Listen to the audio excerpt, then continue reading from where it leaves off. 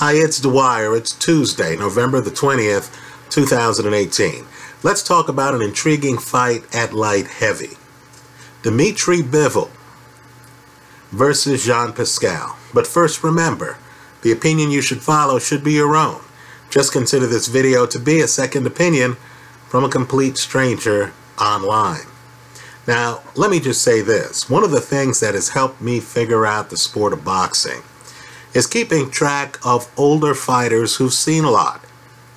Talk about other fighters in their division or other fighters who they might fight in the future. So, the longest reigning light heavyweight champion, a vet who has seen a lot, is Adonis Stevenson. If you track Stevenson, you realize he is one of the best interviews in boxing. Right? Doesn't talk a lot, but when he talks, it's thick. Right? Now today, on BoxingScene.com, they have a brief interview with Stevenson where he talks about Dmitry Bivol, one of the other champs at 175 pounds. And he says, it's true, he's fast with his hands.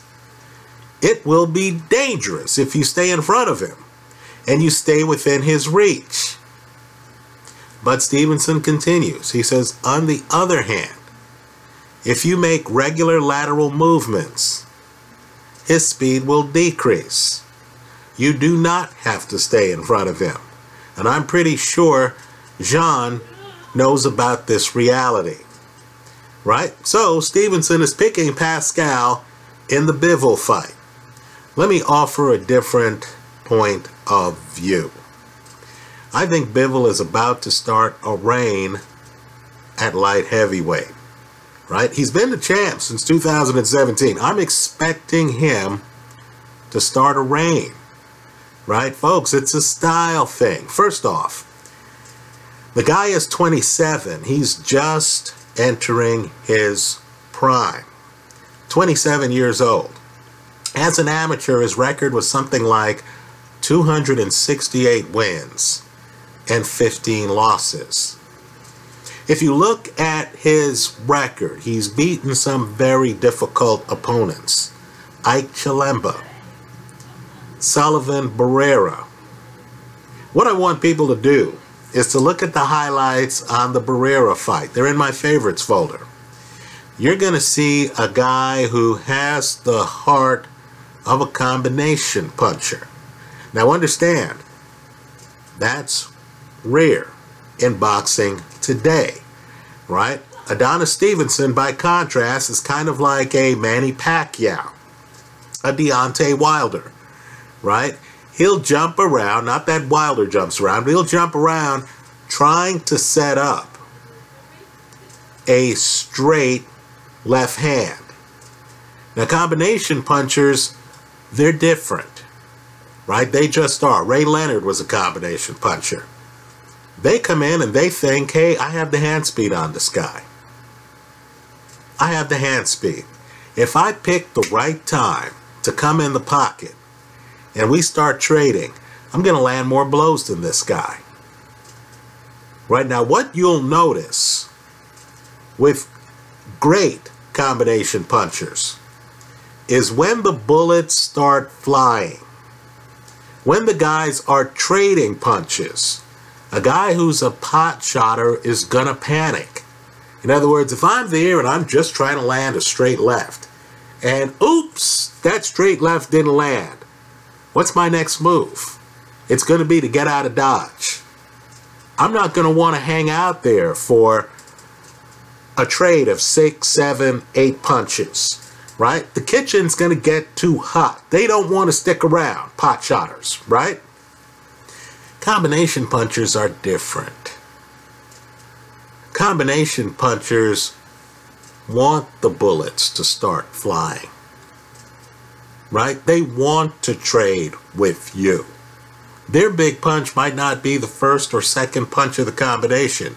It might be the third or fourth punch. Now, we've seen Sullivan Barrera fight a lot of tough opponents. In the highlights here, when you look at him against Bivol, you're going to notice Bivol throwing brutal hooks with both hands. He has power with both hands. The hand speed is going to fly off the computer screen. Right? The guy has quick hands. If you track his history, he used to weigh less. This is a guy getting older, gaining weight. He has very quick hands. More importantly, he has that Tom Brady, we'll call it, Drew Brees mindset, right? Where the other team is blitzing. Some quarterbacks, rookie quarterbacks, have to throw the ball away, right? Oh no, it's a linebacker. Let me throw the ball away. I can't take chances, right? You blitz a Tom Brady. You blitz a Drew Brees, a guy who wants the bullets to start flying. And these guys will think to themselves, wow, they're blitzing. That means somebody is open.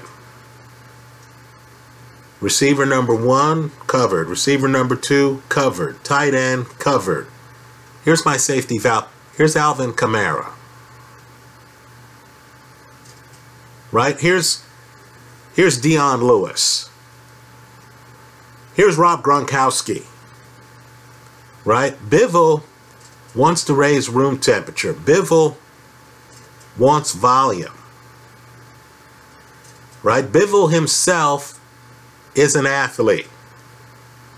Now, Jean Pascal, at his age, in my opinion, and I know Stevenson is picking Pascal in this fight, right? Understand, that might be a Canadian thing, right? That might, you see fighters, they want to support the hometown fighter, right? Don't they?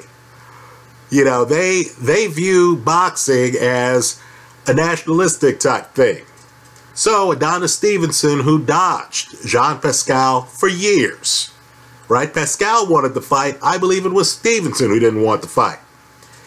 But Adonis Stevenson, who dodged Pascal, praises Pascal, as long as Pascal fights other people, right? That's what's going on. So these guys are both from Canada.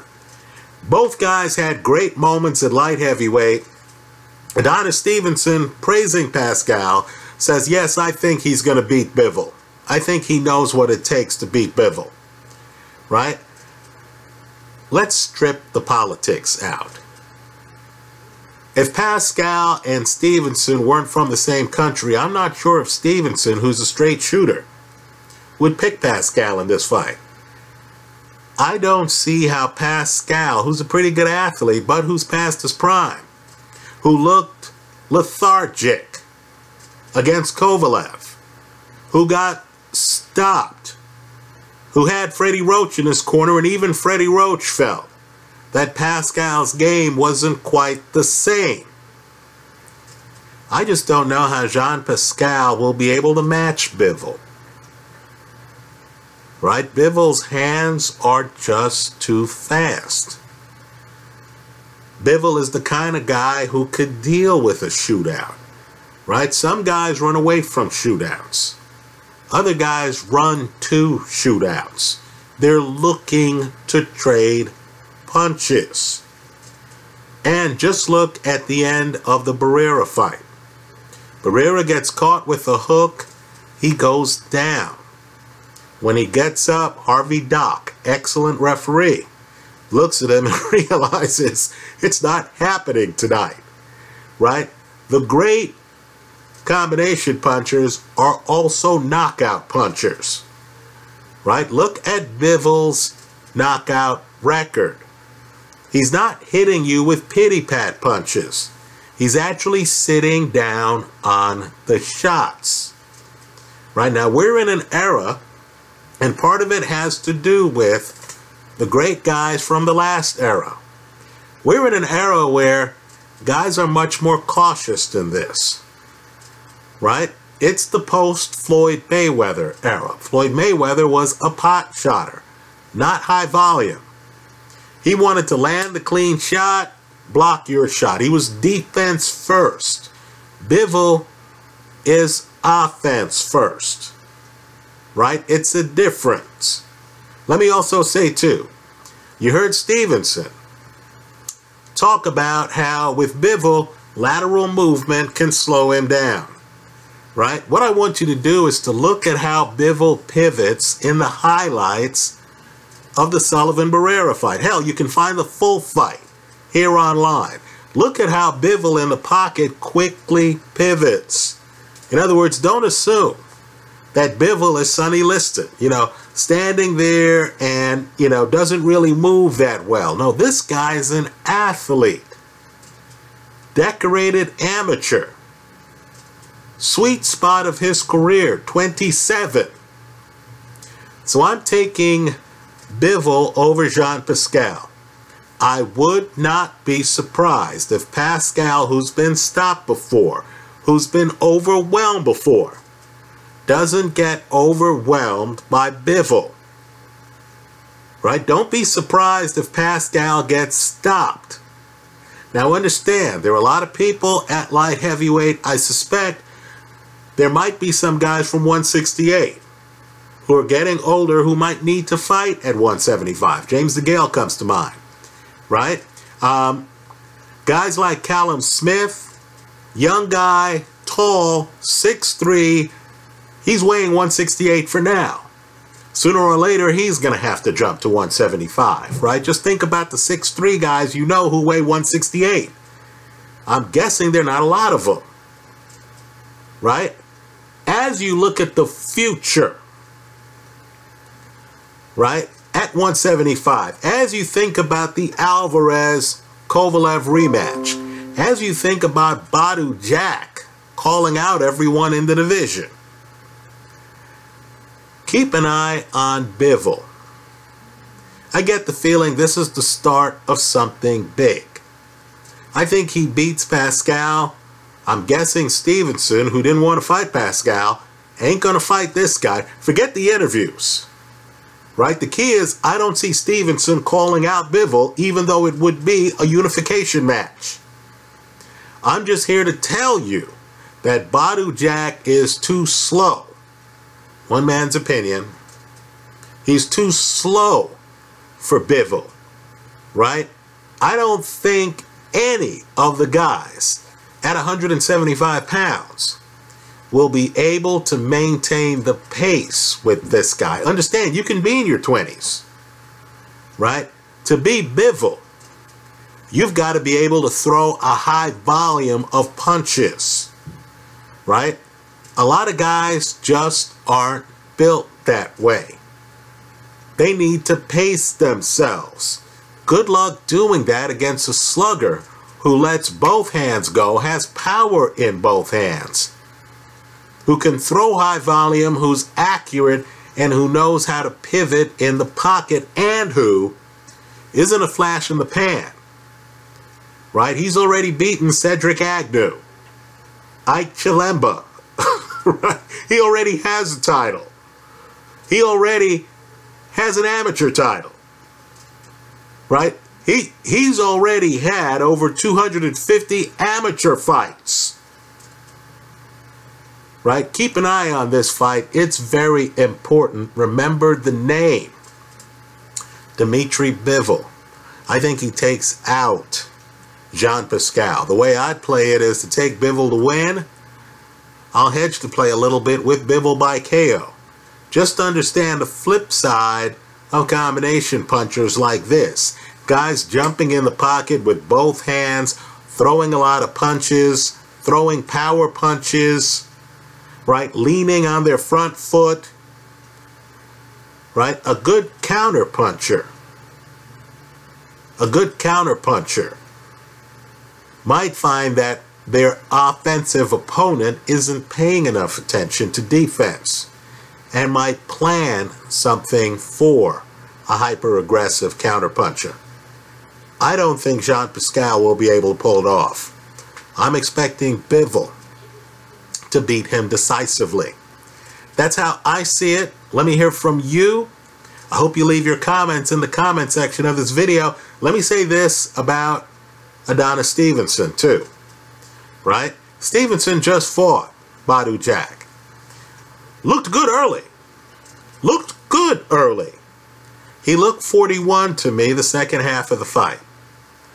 Right? He faded badly. Father Time ultimately is going to beat all of us. Right? Peter Thiel notwithstanding. Right? So, all I'm saying is this. There's an opening. There's an opening at 175.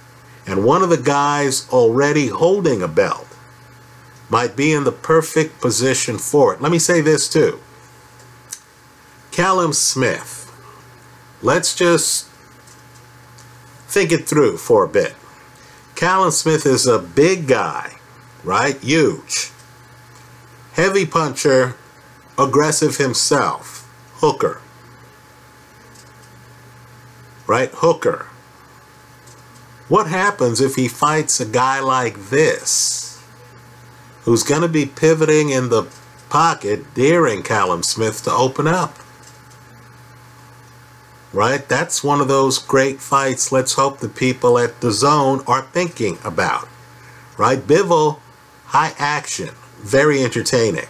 I have the utmost respect for Adonis Stevenson, but I'm not sure if you can just decide, let me make regular lateral movements against Bivol and avoid him. Good luck with that. Could you imagine being in the ring with Ray Leonard and you say, okay, his hands are fast, but let me just make regular lateral movements and I'll be safe. Easier said than done. I like Bivol in this fight. Let me hear from you. I hope you leave your comments in the comment section of this video. Thanks for stopping by.